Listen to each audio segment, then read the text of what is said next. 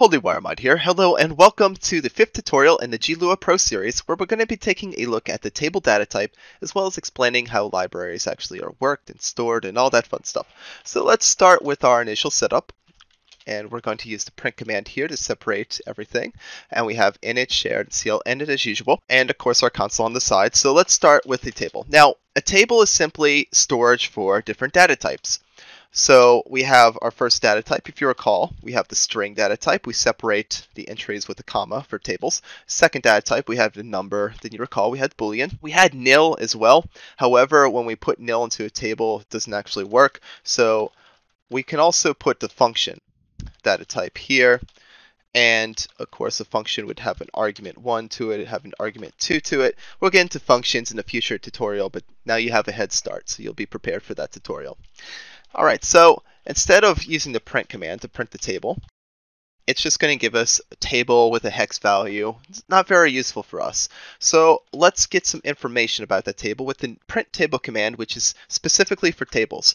So now when we print it, we can see all the information that's stored on our table. So what does all this mean? So on the left-hand side, we have the numbers 1, 2, 3, and 4.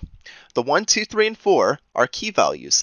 Key values tell the program where to index certain values on the table. So our first value, if we were to grab a value from the table as such, let's say we want to grab value 1. Well, we grab the string. Let's say we want to grab the number.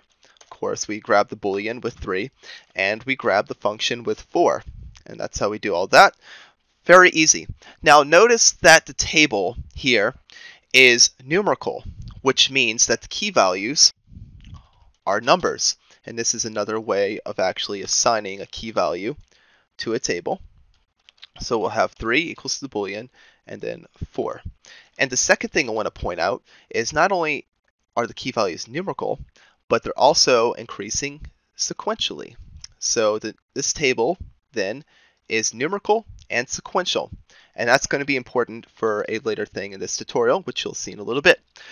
So another way that we can actually define the table, and actually let me prove to you first that this is a valid form. As you can see, we use print table. When we put a value such as here, it returns an error. So let's put table, and that works just as fine. Another way we can actually store this information is we can say table, index the first key value as such, and then we can say, we'll put lowercase string so you know it's different. And I'm not cheating here. Let's put the number 1 here for the second key value. For the third key value, we are going to put, well, we'll put false instead of true. And there we go. We have string, 1, and false.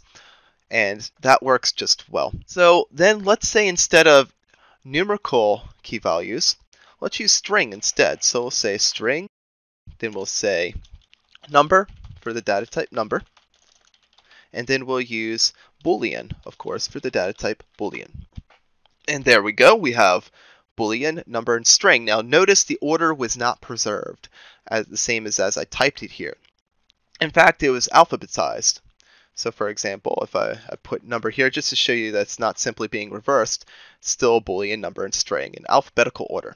So keep that in mind when you're actually organizing and structuring your tables. Of course, likewise, if we want to grab a specific value from this table, we'd put number, or we'd put Boolean if we want to get that false. If we want to get that string, well, we put string. And there you go. That's how you grab the values there. Now, let's say we want to increase the value of number right here. So we're going to put number, and we'll put table equals table plus 1, just like that. And now we have 2. Remember, we can't do this format or this format or this format. Those do not work in Lua, if you recall from prior tutorial. So now we have 2, but I'm going to get rid of that, and now it's going to go back to 1, just like that. Alrighty then.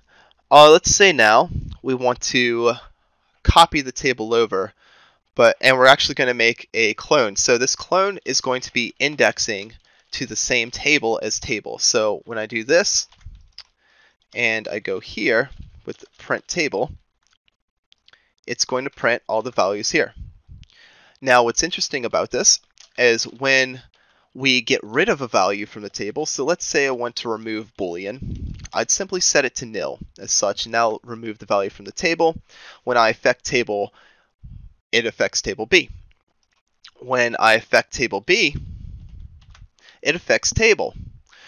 However, when we get rid of table altogether, we still have table B indexing to the original table that we defined here, even though table now is set to a nil value, which is going to lead to an error. Thus we have to print it with just the regular print command. So that's very useful information for you to have.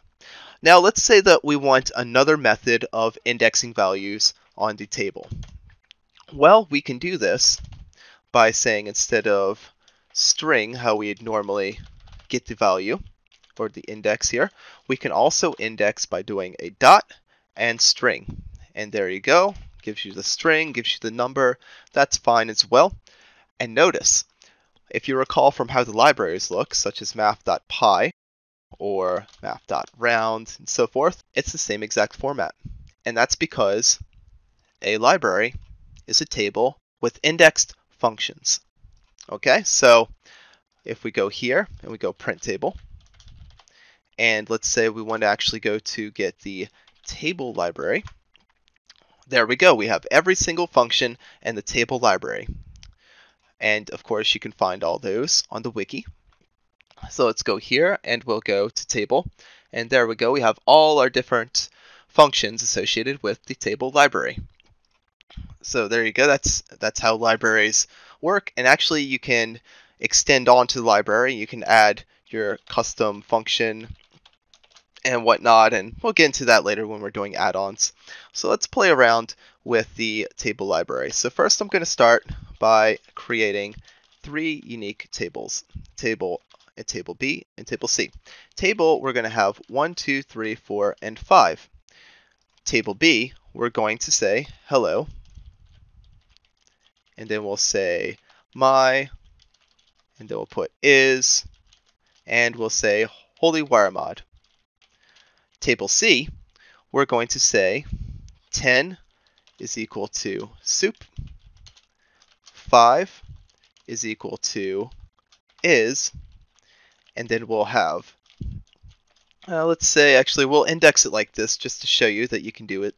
We'll have 3 is equal to good.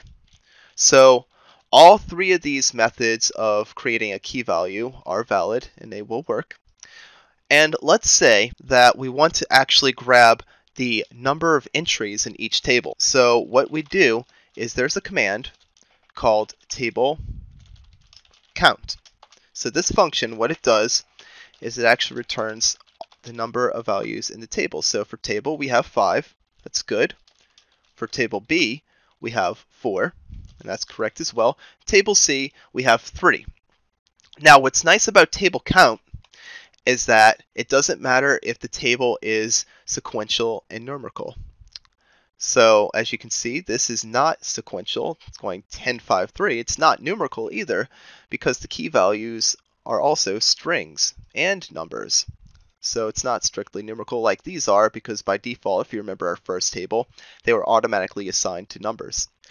So to emphasize this point, if you recall, to get the number of entries for a string or the number of characters on a string, we'd use the pound symbol just like this. We can do the same thing for a table. That works too, but it must be numerical and sequential. You cannot do it for table C. As you see, it returns 0 here, as it has no way to count how many entries are in here because it does it by key value when you use the hashtag or the pound symbol. That being said, let's continue on with the table library, and we'll do table insert. Now, what table insert does is it will take some table, so we'll have table, and let's insert the value 6, and we'll print out 6. Now, it's printing out the key value in which the value was inserted at. So just to kind of show you here, we'll have print table, do table, and then we will put that after actually. And as you can see, it key value number 6, there is the value 6. Very good. So let's look at table B, and let's insert something into there where there's strings.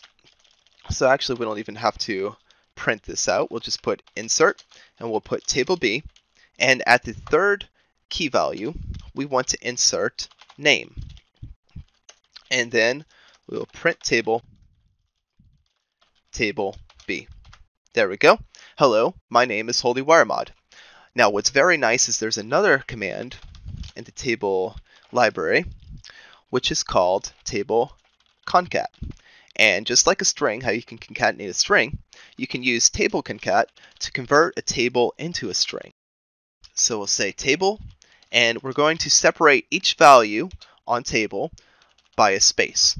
You can put comma here, you can put whatever you want here, but we're going to use a space, and that's going to make a nice sentence that says, hello, my name is HolyWireMod. So there you go.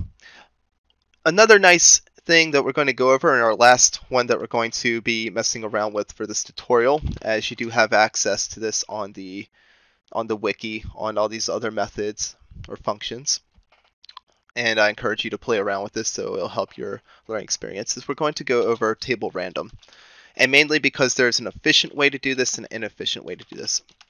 So we're going to say that you rolled A, then we're going to use table random,